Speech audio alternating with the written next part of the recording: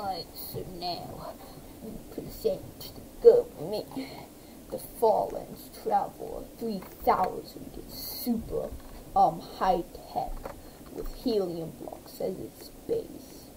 And now, just waiting for a moment in case we need to use it, in case there's a dangerous situation and we have nowhere else to go. And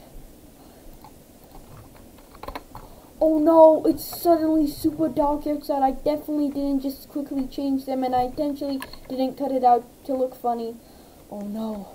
Oh no, I think we gotta go for no reason. I'm supposed to act stupid during this part, but anyway. Oh god, the null zone transporter 3000. Please. The seats that we can sit on.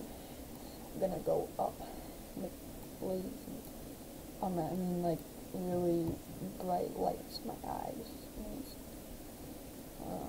Get ready to transport off. Oh, whoops. Oh gosh. Just ignore that. There. Now. Get this. Ooh! Oh! The turbulence is so high! I think it's stabilizing a little bit. Angle speed at, like 5, I think. Okay. Epilepsy warning or whatever it's called, because it's gonna get really dark, so click off the video if you have epilepsy or something right now. Like, okay, yeah, okay, now we're in the sky, we're nowhere to be found as we leave the distant planet in search of, I don't even know what I'm talking about anymore. This is just a video for fun, but I'm just and continue to travel. The sea gets greasy because of how hot the lights are. It's making this room really hot. I'm starting to slip. The button's right there, but I can't click it because of all the sweet stuff. But we are now officially entering the null zone. Prepare your feet, soldier. It'll be a long ride. Conquer as we see the blocks glitching out like the back rooms. We might even go into the back rooms, but you see the lights starting to feel like pixelated, as well as the blocks that coming apart. But themefatcat knows it's all a part of his imagination. He's no more wishing he brought friends like Chef_Osher and Cam Soak. He begins to think about his life choices because he did something really stupid. I don't know why I laughed. But he begins seeing the darkness that I don't know what that is. That's cast.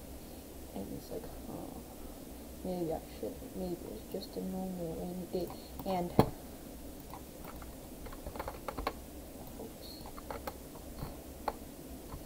as it becomes, wait, what? Okay, I guess it doesn't. We did just ignore that again. You realize it stopped raining and it's like, I don't know why it's not seeing it, but like,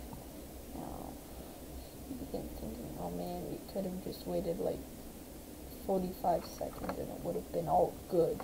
But now, he has to regret his life choices.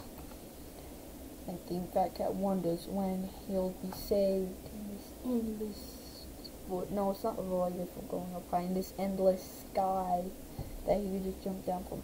And it's getting really hot in here because of the massive amount of stuff.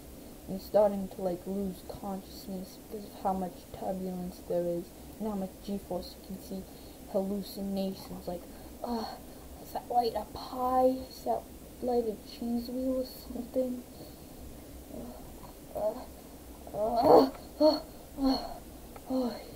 He's in a different seat now. Oh no. He begins to think that what's happening. I don't know what's happening, but he begins to think he's losing gravity. He begins to quickly climb the seat stage. Oh no. Oh no. He's suffocating.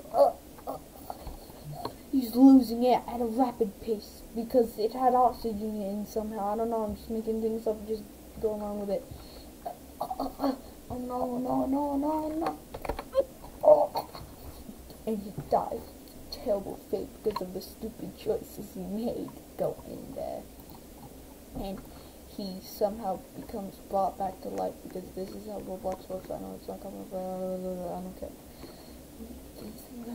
Should I do that again? And it becomes rainy again. But now he's like, maybe I should just wait it out this time instead of going in this cursed vehicle. Back for another story.